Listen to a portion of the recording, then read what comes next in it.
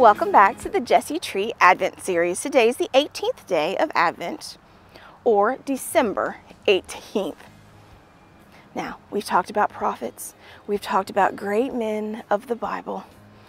All of them have been in the Old Testament. Let's fast forward to the New Testament now, where we will meet a great man who's going to do things very unusually.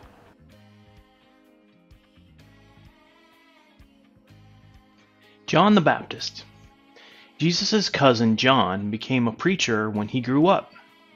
He lived in the desert and wore rough clothes and ate locusts and honey. John told the people to change their hearts and lives and ask forgiveness for their wrongs because Jesus was coming soon.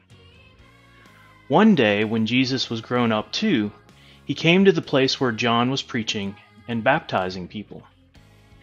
Jesus asked John to baptize him in the river. At first, John didn't want to baptize Jesus. He thought Jesus should be the one to baptize him. But when Jesus said it needed to be this way, John obeyed and took Jesus into the river and baptized him. As Jesus came up out of the water, God's Spirit, like a dove, came down from him from heaven. God spoke and said, "This is my Son, and I love him. I am very pleased with him." John was Jesus' cousin, and John loved Jesus, and Jesus loved John. But John knew that Jesus was the Savior of the world, and he was afraid to baptize him. But Jesus knew that that's how it had to be, because that's the way that God would want it. Oh, and God did want it that way, and he sent down a dove. He was so proud of his son. So today, if you're making a Jesse tree ornament, make a scallop shell. That reminds us of baptism, because we'd scoop up the water and pour the water over the head of the one being baptized. Oh, such a pretty reminder of baptism. And when you hang it on the tree, let it remind you of your baptism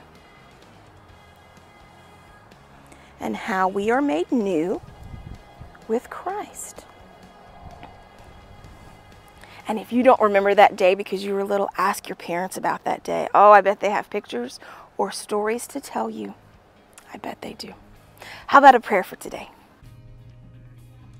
Glory be to thee, my God, this night, for all the blessings of the light. Keep me, oh keep me, King of kings, beneath thine own almighty wings. Amen.